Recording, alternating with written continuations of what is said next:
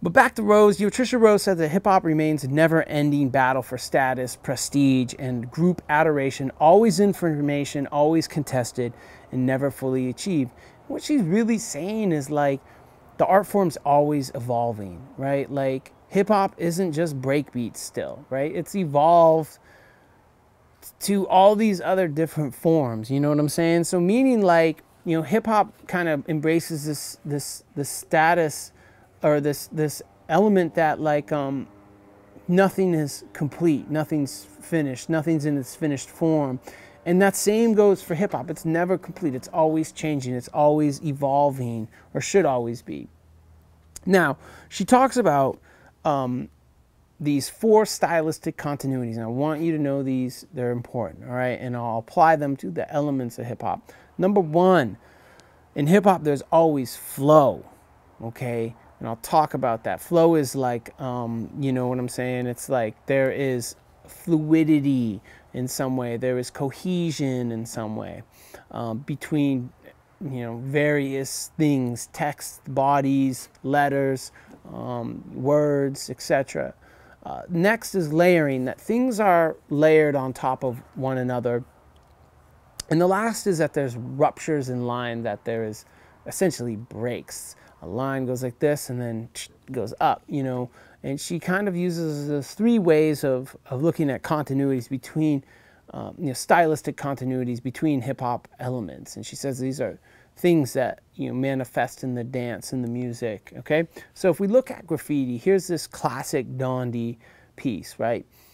If we think about flow, right? Well, flow, just look how the letters flow together. Look at how the colors, flow together, etc. Also, the trains, they move, they flow through the city. So you can think of just different ways, the aerosol can flowing as it's spraying the paint. That's where you can think of flow there. If we think of flow in B-boy and B-girl, and we got a B-girl, we can think of flow here as, movement, movement to the music, flowing on tempo, etc. That they're moving along with the music in unison in many ways. With MCs, again, rappers, how they flow to the beat, how they manipulate their voice. You hear people say, oh, she's got flow on the mic. It means, that the MC can, bend words, and how they use their words work differently, and they fit words and syllables within different pockets of the music, and they flow in with the music. And the DJ, flow between songs, flow between breaks, flow, flowing with the audience, with the B-boys, with the B-girls, etc.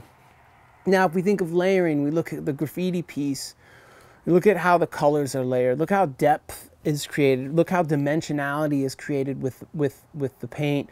Look at all the layers on top of the subway, or on top of the subway car, or on top of buildings, or, it's layering there.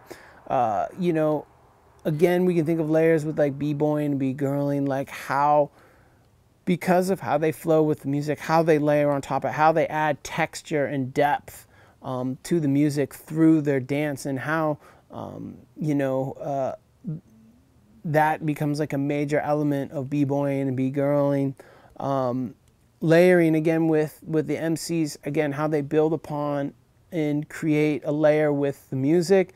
And obviously DJs are layering different texts, different music sounds together, mixing between them, etc.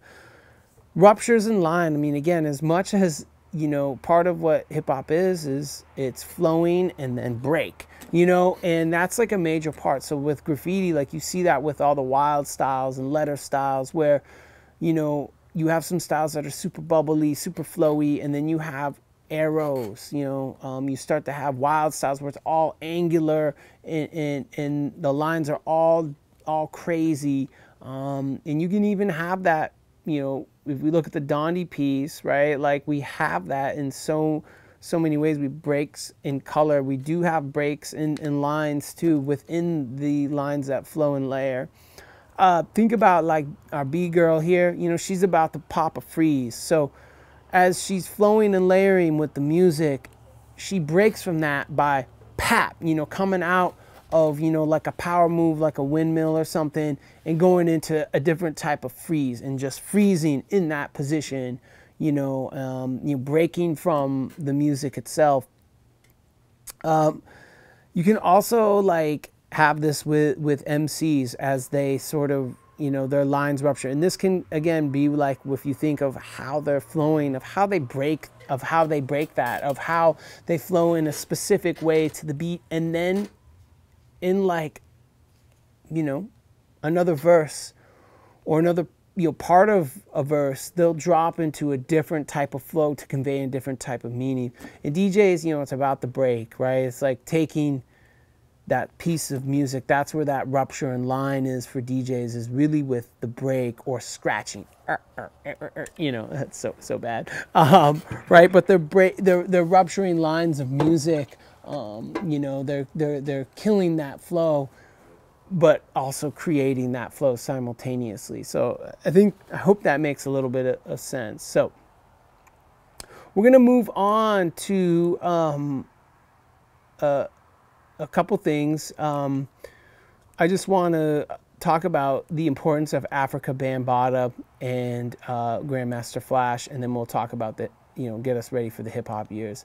But I just want you to know that one of the main things about hip hop is it takes all, you know, in the cultures, it takes all of the forms of music, of style, etc., and it makes it hip hop. That's just a super part. And hip hop has figured out to invent, reinvent, give new meanings to, you know, things of the past, to history, right?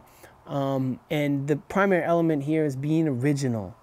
That is a major part in having your own style, not biting someone else's style, not being a biter and copying someone. That you are an innovator, that you're unique, you know, you're not like someone else.